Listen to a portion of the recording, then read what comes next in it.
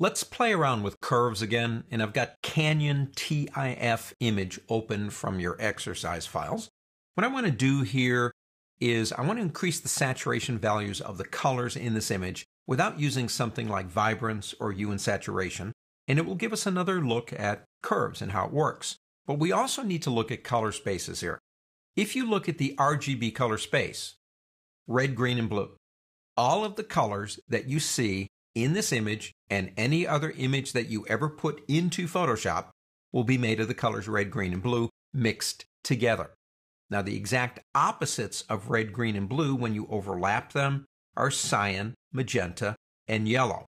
And in the previous lesson, the reason we got rid of the yellow in an RGB image is by adding more of the opposite value, which was blue. So you can see there are opposite values. Additive color is a projective device, like your monitor. It doesn't need an external light source to show you the colors. Subtractive color, on the other hand, requires a light source. And that light source actually contains the color. The colors bounce off the paper or whatever it is, and what's left comes back to your eyes, subtractive color. But the opposites of CMY are RGB. So you've got the idea that additive and subtractive color is used in a computer to actually add or subtract just about any colors that you want. So additive color is projective in a sense, and subtractive color requires a light source, and they're the exact opposite values of each other. But let me throw one more color space in there called LAB. LAB is unique in the fact that it is device independent. Now, what does that mean? Well, it means it's not dependent upon the device to interpret its color. This may have happened to you. You open a nice image in Photoshop and it looks pretty good to you. And what you want to do at that point is maybe move it into another program like Quark Express or Microsoft Publisher, something like that. And the colors have shifted.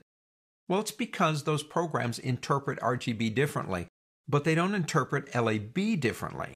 And what I tell my students sometimes, if you are having trouble with an RGB image, moving it and printing it and getting the right colors, you might actually go to the word image on the pull-down menu, go down to mode and select LAB before you save it and move it into the other program. What do we want to do? Let's turn these off here. I like this image, but I think it needs more saturation values in those colors, and I don't want to do it through Vibrance or through hue and saturation. I want to use curves.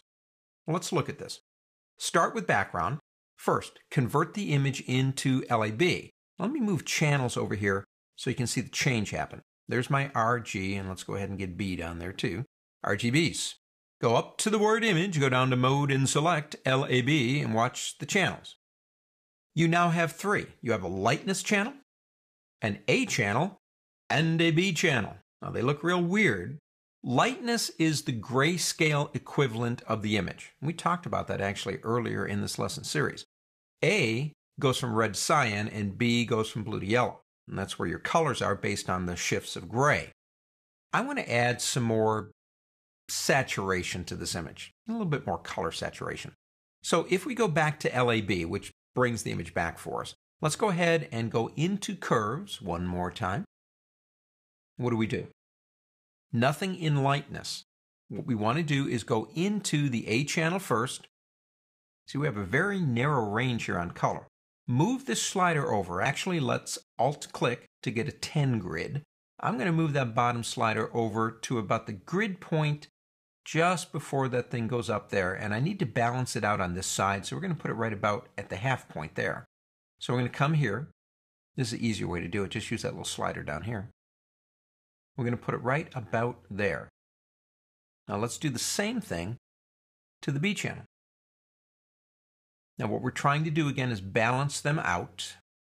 We'll get right about there and move this one over the other way. That's going to be about at the halfway point again. Now it's pretty intense, I want to tell you, but I'm going back to my visual view. It's got too much blue in it. So what I need to do to get rid of some of that blue is back it off here. Something maybe like that. Now look at the intensity of the colors in this image. And we can go ahead and get out of here. We can come back up to the word image mode and now bring it back into RGB color. And it wants me to flatten that curves adjustment layer, which is fine. Now we have a much more vibrantly saturated image by first converting a typical RGB image into LAB and pushing in on the A and the B channels to bring in the vibrancy of the colors and then bringing it right back again.